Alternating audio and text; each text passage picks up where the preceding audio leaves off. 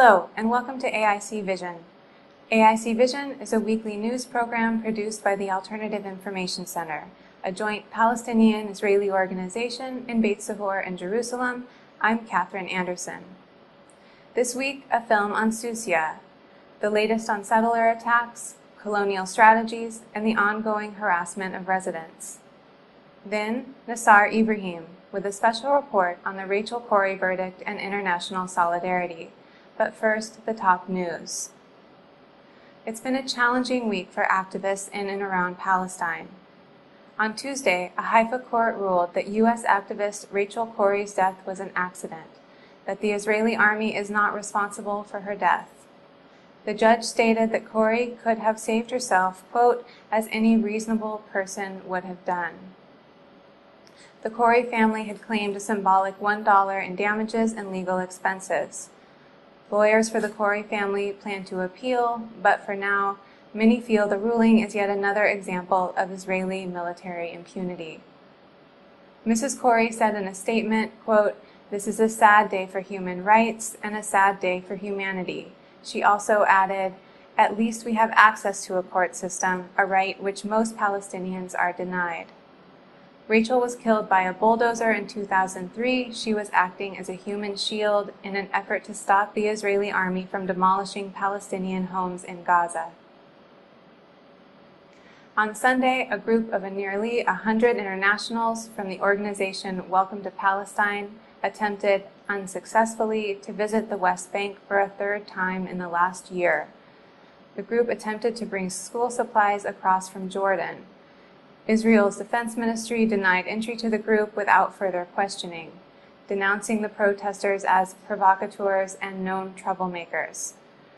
Welcome to Palestine activists would like to see Israel grant freedom of movement to the Palestinians and their visitors. The activists are currently meeting Palestinians in Jordanian refugee camps. Israeli military veterans involved in the organization Breaking the Silence released a report Saturday describing the culture of violence and abuse towards Palestinian children encouraged in the IDF. The report recounts more than 850 accounts of beatings and shares information indicting the IDF for encouraging soldiers to, quote, grind the population down. Accounts document numerous cases of children under the age of 16 being beaten, taken into custody, blindfolded, and deprived of food and water. Israel conducted a wave of demolitions in the South Hebron Hills on Tuesday morning. In the village of Zanuta, Israel demolished 2 house tents, 2 caves, 6 stables, and 4 wells that were full of water. 3 structures were demolished in the village of Sussiya, including 2 house tents donated by the United Nations. More details on Sussiya, the daily struggle its residents face with neighboring settlers, and the ongoing pressure to leave. Brought to you now in a film by Johanna Montanari and Daniel Viand. سوسيا انبنت في عام 82 مستوطنة سوسيا. The settlement of Sussiya was founded in 82 على أراضي فلسطينية مملوكة on valuable fertile Palestinian land. وهي دائما في توسع مستمر بتكبر يوم عن يوم على حساب الأراضي الفلسطينية. And every day it grows bigger and bigger on Palestinian lands.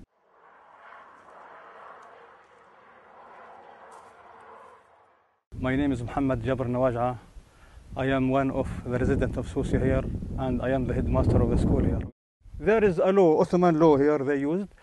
After 3 years, the lands that prevented us from entering it, our lands, we have documents, we have taboo, and allow the settlers to use our lands. Here we are suffering from racism.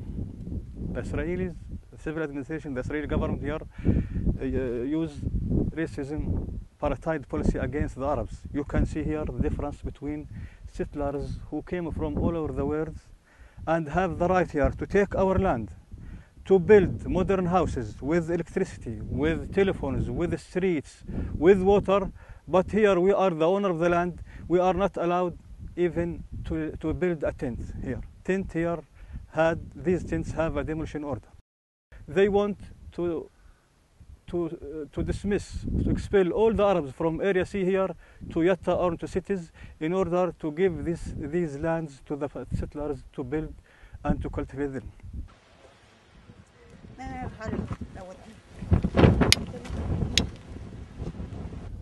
احنا عند الحجة سارة بمنطقة سوسيا. We're at Hajj Saras in the area of Sussiya. هذا المغارة تحت الحجة سارة طبعا. This is the shelter just on the Hajj's property. هذا هدم في سنة 2001. It was destroyed in the year 2001. 4 خطرات هدمونا 4 هم هاني يهدموها. هذا حطوا أولاده كله زين وحديد ودنيا بدين وواجوا الباقر ينقر والجرافة تقيم والموال هذاك عرش وبيوت وكله في جواتها. They destroyed 4 structures. This was one of them where they put the stones and the garbage on top of it. And then there were both houses and other things as well that they destroyed in 2001 from right this part of Sussiya.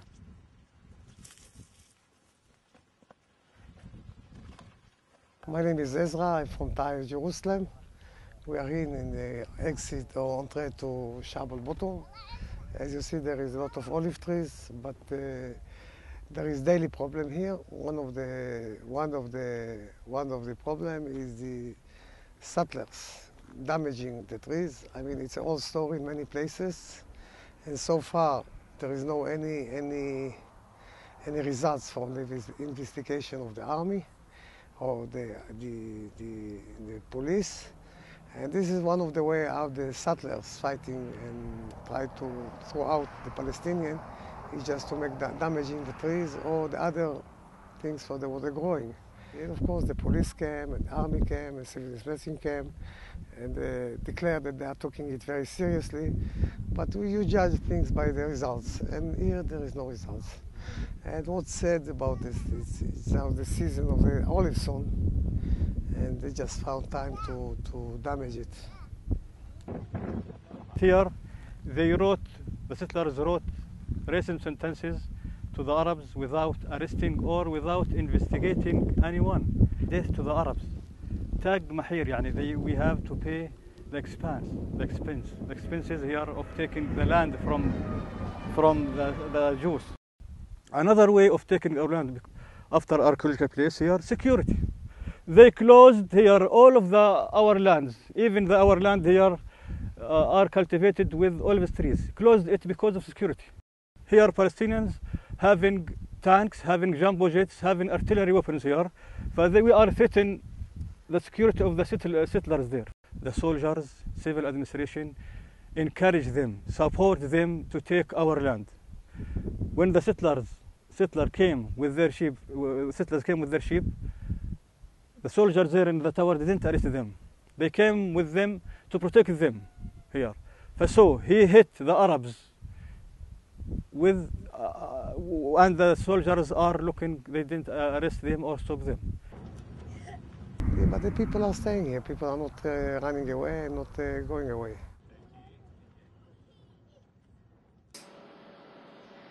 And now a special report on international solidarity through the lens of Rachel Corrie.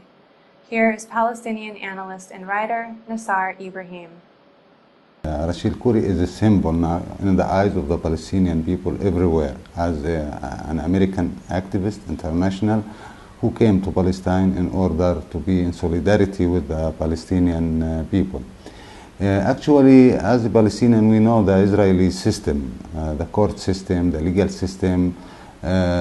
We test that and we examine that since a long times and years regarding the Palestinian prisoners, and we know that it's not neutral. What's going on regarding this issue today is will send a lot messages or different messages. Messages for the Israeli society that their system, their government will do what they can in order to prevent and to stop all the solidarity movement with the Palestinian people. The second message is for the internationals who are coming daily to Palestine in order to do something for the Palestinian people, to tell them We are not guarantee your lives. Meanwhile, you are standing beside the Palestinian people. But in the same time, I can say that this event and the killing of Rachel Corrie is reflect in depth the position or the status of the Israeli system, who is trying to stop the solidarity movement and to minimize it,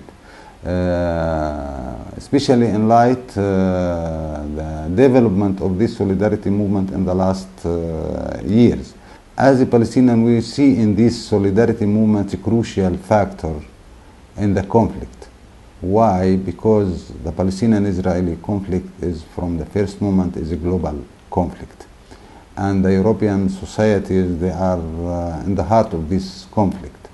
And the establishment of the Israeli state is started and achieved by the help of the government in Europe.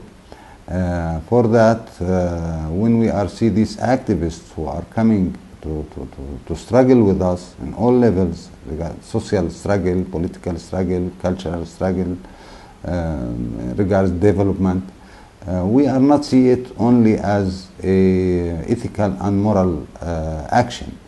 It's more than that. It's for us it's a political action, especially in light the policies of the governments of the European, who are backing the Israeli action and Israeli policies, and after all these decades of occupation, they didn't succeed to end this occupation, and not only that, they are promoting it. For that, we see that the solidarity movement, its role is to stop these policies, or to face their government policy. And for that, it's very important for us as a Palestinian people. This movement is part from our strategy. It's the other dimension of the Palestinian popular resistance in some way.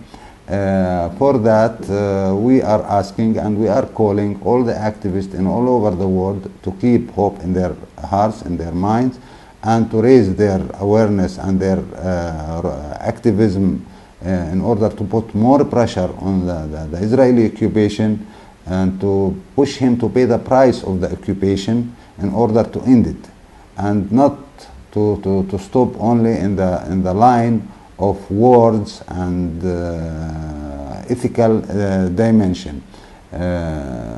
Our struggle together is just a struggle. And meanwhile, they are struggling to help us. In the same time, they are struggling to help themselves. They are protecting their values, their understanding regards the basic needs of the human being: freedom, democracy, economic needs, social needs, cultural needs.